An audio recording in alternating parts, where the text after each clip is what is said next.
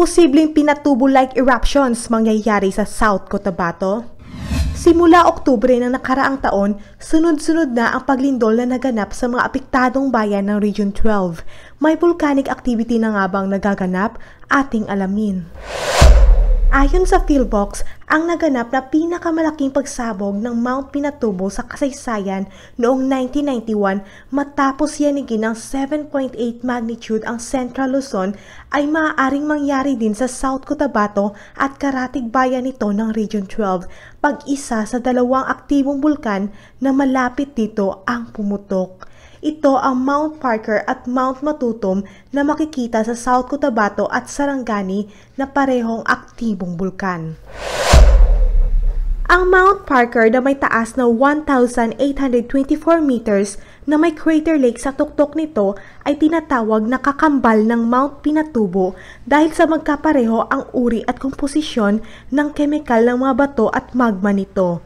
At gaya ng Mount Pinatubo, isa rin itong stratovolcano at naitala ang pinakahuling pagsabog nito noong ika-4 ng Enero 1641.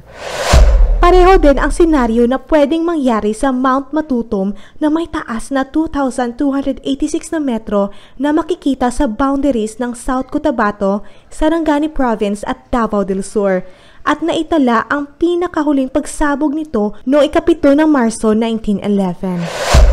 Ayon sa Philvocs, pag-isa sa mga bulkan na ito ang sumabog, lahat ng mga mabababang lugar sa South Cotabato, Sarangani Province kasama na ang Sultan Kudarat ay maapektuhan ng pyroclastic flows at posibleng magdulot ng lahar. Noong isinagawa ang airport sa lungsod noong 1995 hanggang 1996, nakakuha sila ng mga remains ng kahoy na natabunan na ng inilubog noon ng lahar ang buong lugar.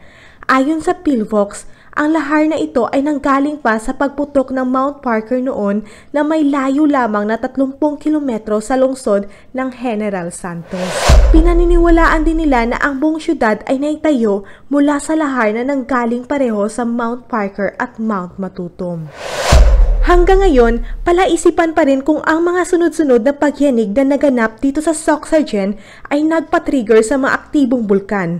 Halintulad na lang sa nangyari sa Mount Pinatubo na pinaniniwalaan nila na dahilan ng pag-trigger nito ay ang naganap na 7.8 magnitude na paglindol sa Central Luzon noong ika-16 ng Hulyo 1990.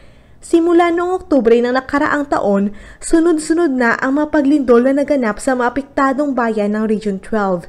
Nagkaroon ng 6.3 magnitude noong October 16 at nasundan ito ng 6.5 noong October 29 at muli ay nasundan ito pagkalipas lamang ng 2 araw at muling niyanig na naman makaraan ang ilang linggo. Nabalot ito ng pangamba sa mga residente na baka sinyalis ito ng maaaring aktibidad ng mga malalapit na aktibong bulkan sa lugar. Kinumpirma naman ng PhilVocs na walang basihan na may volcanic activity ang mga nangyaring pagyanig dahil ito ay ang paggalaw ng mga fault lines lamang. At ang mga sunod-sunod na paglindol ay dahil sa pag-react ng magkalapit na fault lines sa lugar. At maaaring masabi na ito ay volcanic activity pag may steaming na naganap sa ground surface nito.